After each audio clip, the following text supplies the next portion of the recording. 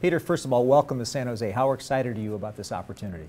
Oh, really excited. I mean, you know, coming in here as a visiting coach, how electric this building is, the history of the franchise, and you know, being able to come in here and try and make an immediate impact, hopefully with this group, is something that I just can't wait to get started. What was the process of coming to San Jose and actually getting the job like?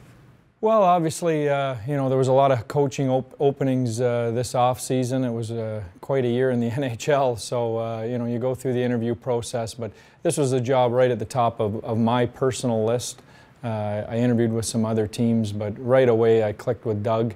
I had interviewed with him actually 7 years ago when he went with Todd, and I ended up going to Florida, but so we had a little bit of a history there, and the ability to work with Doug again 7 years later and to step into this franchise. I've got a history with a few of the players here. I actually coached Joe Thornton and Patrick Marleau on a Canadian under-18 team, if you can imagine that, how many years ago that is. But you know, it's just an exciting time, an exciting roster that I really feel that I can come in and make a difference. Give us an idea from your own perspective of what type of coach you are and what kind of a team you want the Sharks to be. I think I'm demanding. I know what I want. I know how I want my team to play, and we're going to push on a daily basis to make sure that that they're achieving that. At the same time, I've made a real effort to be cutting edge as far as style of play and some of the new things that are coming into the game. For the Sharks fans that don't know a lot about you and only saw you in, say, Florida and New Jersey, your resume is pretty extensive. You've been in the World Juniors, as you mentioned, gold medal recently, a part of the coaching staff with the World Championships. You won an OHL title, you won a Memorial Cup title, and you've done something that a lot of Sharks fans would love to see soon, and that's coach your team in the Stanley Cup Final. Give us an idea of the experiences that you've had over the years that's going to help you now. Well, I think every experience you have makes you better as a coach, the winning and the losing. And I think for all the great seasons and the championships we've won and the runs to the Stanley Cup, I think some of the teams that I've coached that we haven't made the playoffs with have taught me just as much. I think that's the evolution of coaching, and that's why I think teams are looking for experienced coaches, because you learn something every time you go through that. So I think I've got a nice range of both successes and failures, and you know, have come to appreciate both, and they've both made me a better coach.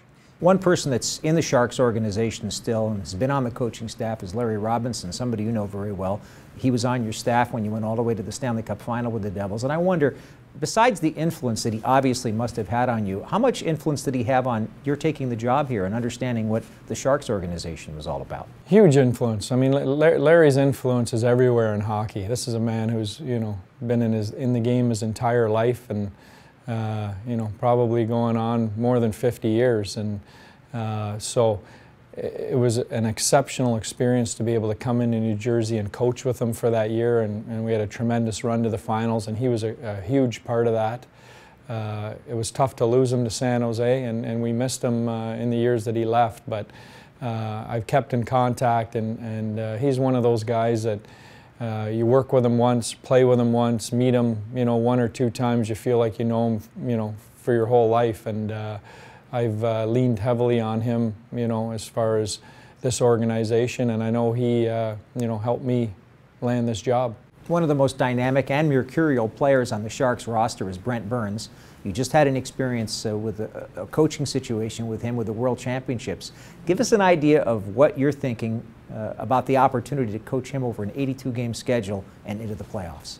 Yeah, I've known Brent since I coached junior in Ontario, and he played in Brampton. I watched him, you know, as a minor hockey player. I've coached him twice at the World Championships, including the most recent gold medal championship. So I love Brent. I love his energy. I love what he brings to the rink. He's a special talent, and he's a special guy. What's your impression of what this organization is, what the makeup of the roster is, and what possibilities they have? Well, when I think about the Sharks, especially playing them here in San Jose, I think about an intimidating building, a team that jumps and attacks from the drop of the puck through the 60th minute of the game, puts a lot of pressure on you in all 3 zones, and has a lot of talent and the ability to put the puck in the net. So, you know, that's my initial thought when I think about coming in here. Last season, the Sharks did not have a captain on their roster. A couple of other teams also did that. Give us an idea of the quality of a person and a player that you want in the next captain of the San Jose Sharks and what you want from your leadership group. Well, the first thing I see here is I see a leadership group. I see a lot of leadership potential. You know, when you're going down the list of guys that are here, Thornton and Marlowe and Vlasic and Couture and Pavelski and Burns, you know, on. And I'm sure I'm leaving some guys out here, but you know, there's a lot of potential there. And I've always been a big believer in more of a committee and a group leading than an individual, especially when you've got a good team. I know the teams that I've ever won with, you know, it's always been much more than just the guy wearing the C. It's been the support group around him. And beyond that, at the next layer, you also have some pretty exciting young kids to work with. Give us your thought about the kids in the organization. Yeah, I like the kids. I like the look of them. I mean, obviously, Doug gave them a chance to come in here and last year and make an impact. It's always tough getting your feet wet at this level and figuring out whether you can contribute and play or not. There's a nice level of young guys coming in underneath, you know, that are going to be a big part of our depth here. One thing that will be a little bit different for the Sharks organization this year is that the American Hockey League team, the Worcester Sharks, is relocating to San Jose to become the San Jose Barracuda. So that means that Roy Sommer and his staff will be right down the hall from you. They'll practice in the same place, Sharks Ice. They'll play in the same arena, SAP Center at San Jose. What else do you see in the excitement of having the team so close to where you are, as similar to what you had in New Jersey with Albany? I think it's a critical move. I think when you look at the Leafs with the Marlies in town and some of the other organizations that have their farm teams very close, I think it's critical. You've been to the Stanley Cup Final, and we watched it very closely when you played the Los Angeles Kings back in 2012. Larry Robinson joined this organization after that. Now you're with the San Jose Sharks. What you know about this team and what you know about what it takes to get to the pinnacle of this game, how far away are the Sharks right now? I don't think anybody's that far away, particularly this team. I think you have to make sure that you don't get too far ahead of yourself. I know the year we got there, our first goal was to come out and get a foundation laid for our team of playing the right way every night. And then we built on that, and that started to become some wins. And then we found a way to get a playoff spot, which is critical. If you don't get a ticket to the dance, you never get an opportunity. So that was the third step. And then once the playoffs came around, then we started to roll and found our groove. So I think you have to make sure you don't get too far ahead of yourself looking at the end goal.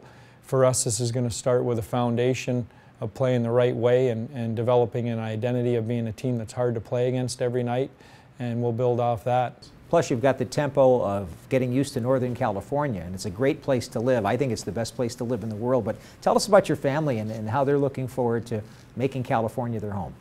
It's beautiful here. I mean, you couldn't ask for better hockey weather, being able to walk outside an arena and step into the sunshine. You know, I'm excited about living here. I'm excited about working in this environment. I'm most excited about standing behind that bench on a home night with the crowd rocking the way they do here in this arena, and the intimidation factor that comes with that from standing on an opposing bench the last 7 or 8 years. Do you have an early message for Sharks fans as you take this job? My message would be trust in the process. We're going to build a foundation from training camp. We've got a motivated group of athletes that have a lot of character and are ready to bounce back. Finally, Peter, we're just really excited to have you here in San Jose. Welcome to the Sharks, and all the best of luck, and we look forward to speaking with you on the radio quite a bit. Thank you. Real excited to be here.